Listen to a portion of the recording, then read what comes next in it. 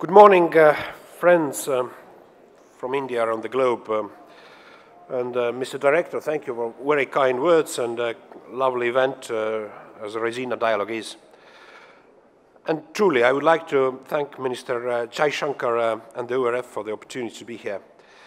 I'm standing in front of you as a proud foreign minister of a small country, Estonia, that started its membership in the UN Security Council this month. And I would like to thank all of you who placed the trust and confidence in us all over the globe. As it was not an empty seat voting last May. It is for us a great privilege as well as an opportunity to exercise global responsibility. Although not comparable in size nor geostrategic outlook, Estonia and India share something very dear to both of us, the love of freedom and democracy.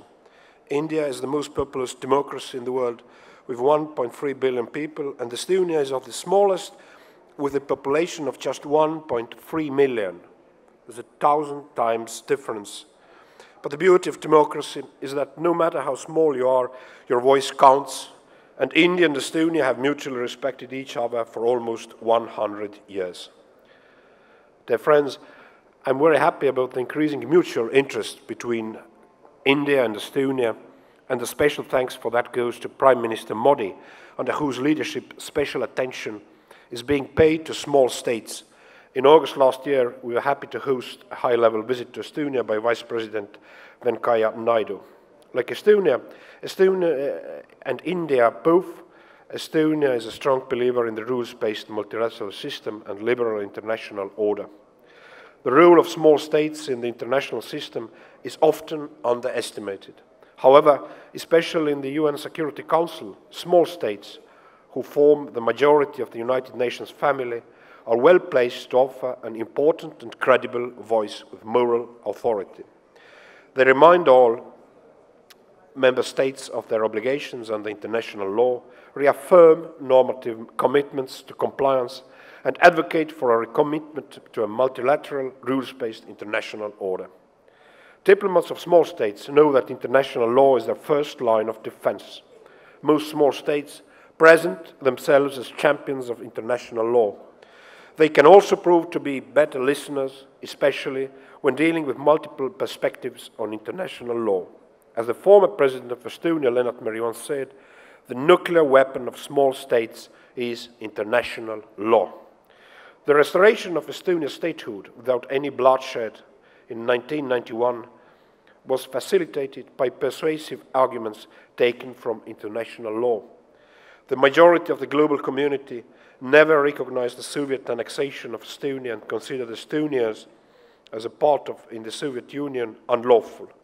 This policy of non-recognition became an important ray of hope for many of us living under the totalitarian regime and paved the way for the restoration of our independence. The Singing Revolution is a commonly used name for events between 1987 and 1991 that led to the restoration of the independence of Estonia and other Baltic states. Estonia's experience shows that a bloodless fight for freedom is possible. This coincides with the spirit of Mahatma Gandhi's politics of non-violence. To honor this great hero of India and the entire world, Estonia has decided to raise a statue of Mahatma Gandhi in the Estonian capital, Tallinn. Much has changed since the restoration of our independence. We have become one of the most integrated nations in our part of the world. We have joined the United Nations, the European Union, NATO, WTO, and subsequently the Organization for Economic Cooperation and Development. And we have benefited immensely from these multilateral development formats. According to this so-called natural progression, Estonia was elected as a non-permanent member of the UN Security Council to serve from this year to next. The multilateral system that was established after the Second World War is a network of agreements and organizations created to save future generations from grave sufferings and endless wars. It is widely believed that institutionalized international cooperation provides relative stability, security, and predictability. If this cooperation fails, the probability for conflict increases, and we fail to collectively stop acts of aggression, terrorism, and other grave violations of international law. The United Nations is the so-called primary infrastructure for global cooperation. The Charter of the UN stands as a constitution for this cooperation. It serves as a source of peace and stability, only for as long as its principles are upheld. UN Secretary General Guterres has reminded that while the Charter's principles are as relevant as ever, we must continue to update its tools, and we must use those tools with greater determination. Those with special tools and privilege granted by the Charter have also special responsibility, especially when it comes to the veto. Estonia believes that countries should refrain from voting against initiatives preventing or halting mass atrocities. It remains crucial that the Security Council engages and reacts in situations of grave violations of international humanitarian law. That has not been the case when it comes to the tragedy in Syria. The veto has been used over and over again, and Syrian people pay the highest possible price. Starting use of humanitarian cases as a certain hybrid tool to solve the defend geostrategic national interest is not an issue which needs to be morally justified. Looking to the recent debates in the Security Council, referring to these. Article 2 of the Charter reminds us that all members shall refrain in their international relations from the threat or use of force. There are few values more important to a small country than this one. In this context, we are observing with concern how violations of international law, including the UN Charter, are taking place also in Europe. Regarding the violations against Ukraine and Georgia, the breach of UN Charter by the aggressive acts of military power used by Russian Federation. The Security Council has been among those who have drawn attention to grave breaches of international law against those countries. Estonia also believes that increased joint pressure to reform the Security Council is needed more than ever. And we empathize with the common position of Africa on the composition of the Security Council. However, we also support increasing the number of permanent seats. A number of countries, G4, definitely deserve it. Brazil, Germany, Japan, and there's a crown jewel, India. In the context of the UN, we should not forget that UN peacekeeping missions and peacekeepers are often the most visible face of the United Nations in countries where the organization is most needed. Estonia supports the Secretary General's Action for Peacekeeping initiative and the general push to reform how the United Nations manages peacekeeping missions and the whole peace and security pillar. Let me also commend the extensive contributions of India to UN peacekeeping missions around the world. India has been one of the largest contributors to the UN peacekeeping missions since the 50s. As one of the top contributors of troops and police, India is an example to follow for the international community. On the matter of terrorism, I would like to quote the words of Prime Minister Modi at the United Nations 74th session. Today, terrorism is one of the biggest challenges, not for any single country, but for the entire world and humanity. And it is imperative that the world unites against terrorism and that the world stands as one against terrorism. End of quote.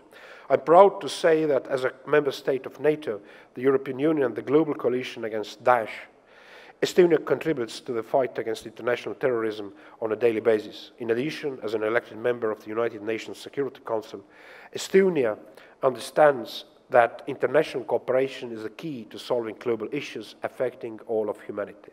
Friends, the notion of security is expanding. There are new challenges that can severely undermine global peace and security and should therefore be debated in the Security Council. Climate change and cybersecurity are two examples of such urgent challenges. 20 years ago, Estonia made the decision to build up our public governance system with the help of digital technology. Today, the Estonian digital ecosystem contributes up to the 7% of the country's GDP each year. Estonia is one of the global champions in bringing the digital governance to everyday life.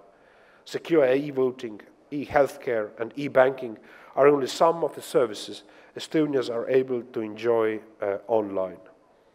The full catalogue of public digital services in Estonia is about 3,000 different independent services. And it is our aim to make the interaction between the citizen and government transparent, secure and quick. And this can be done by combining a smart and innovative legal space with a deep trust and cooperation between the private and public sector. For any small state, the rules-based world order does not only enable to predict the behavior of states, but it also creates a more stable and secure international environment. And the same should and could be said about cyberspace. Estonia has been part of the United Nations First Committee cyber discussions since 2009 within the group of governmental experts and contributed to the emergence of the first cyber norms that have been approved by the United Nations General Assembly. Estonian experts have led the compilation of the Tallinn manual that elaborates how international law applies to cyberspace. And it is important that states are aware of and able to operationalize these already existing norms and confidence-building measures and contribute to cyber stability. And last but not least, I would like to mention climate change as amongst one of the priorities of Estonian Security Council. The Arctic is rapidly melting, creating a new ocean with new geopolitical dynamics following closely behind.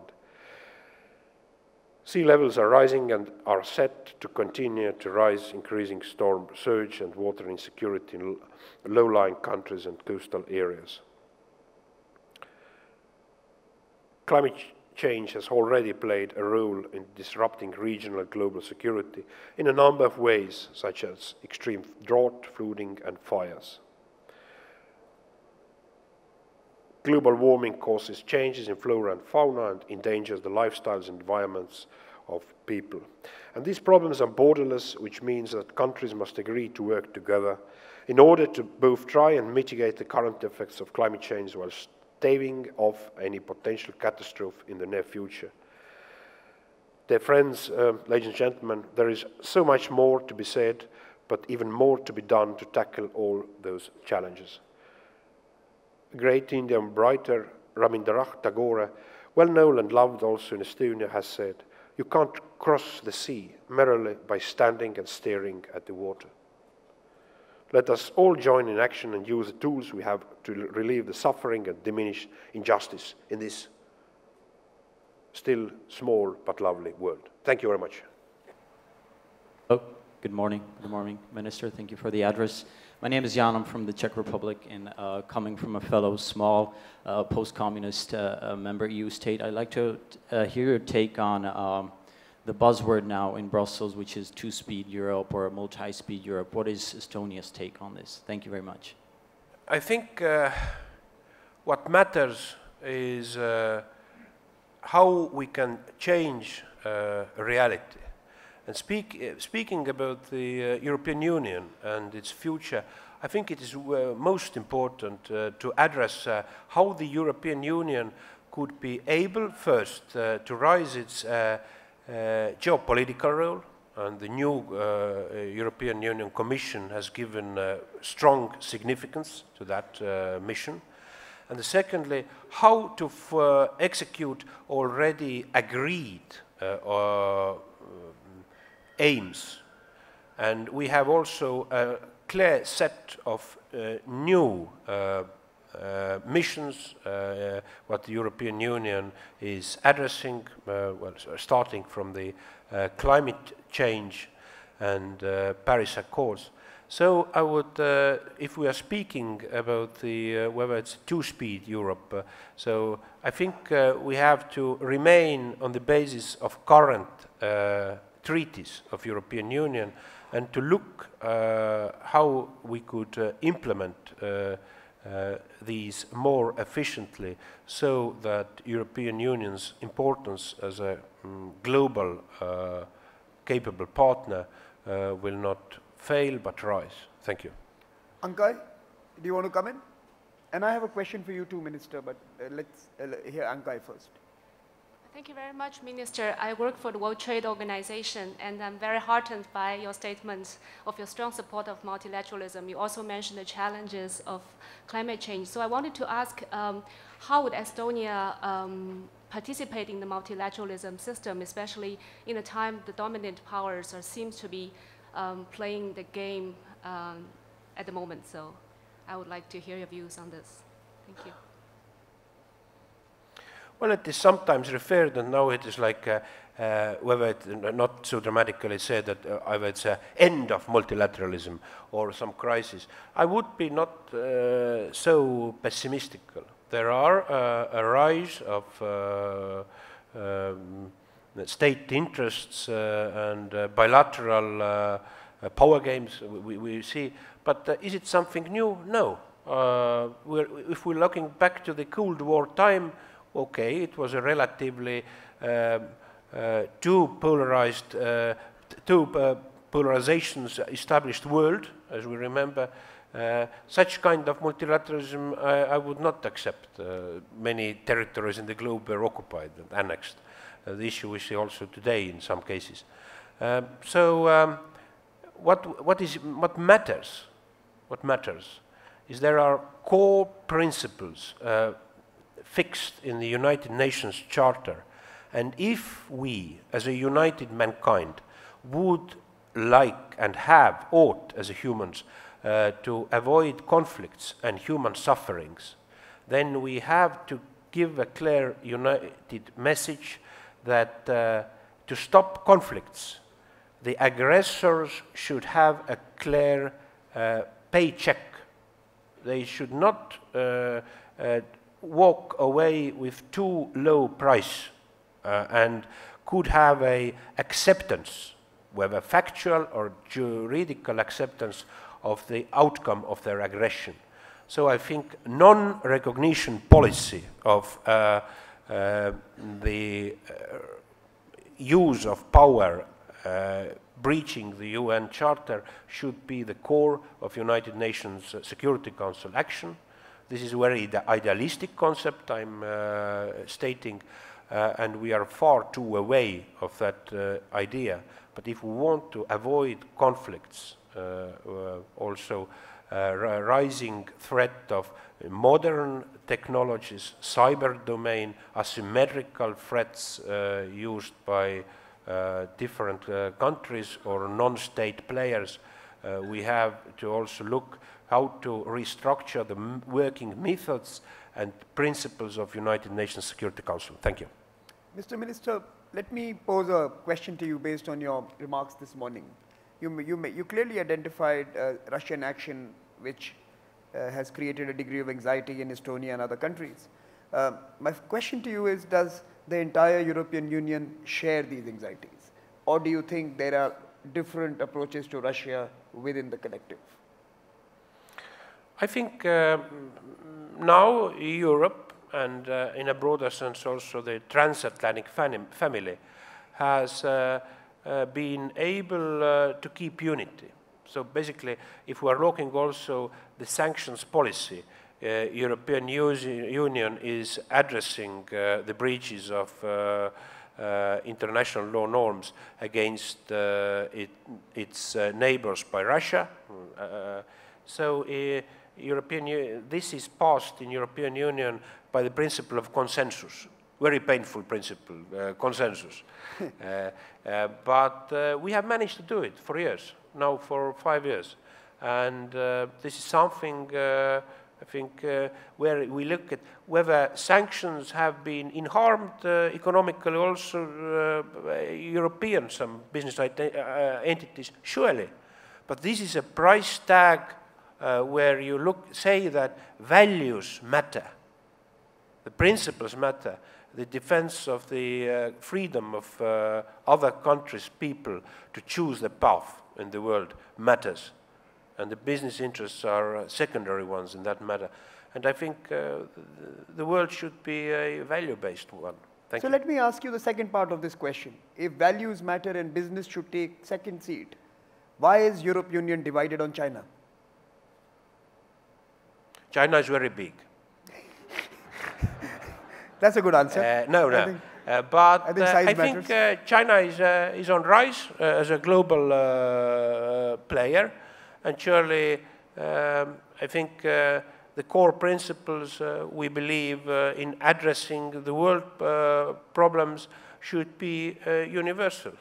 If there are vast breaches of human rights, the acceptance of the norms of United Nations Charter, these should be universal. And what's the difference? I think international relations are tended and will be arbitrary ones between the players. But I think the core international law norms should be established on an objective basis. They should not be disputable on an arbitrary basis. That's the difference. And so we see also, following the rise of China, it is how to address it. It is now debated in European Union. The next president of European Union Council is Germany. Germany is planning to make also a summit on China, where all the heads of the states of European Union countries will take place. China has been also mentioned in the last communique of NATO Leaders Summit in London. So this is an issue we are following with most interested way and manner in European and transatlantic family. Thank you very much, Minister, for your intervention and for being with us this morning. To all of you, please join me in applauding the Minister for taking these questions.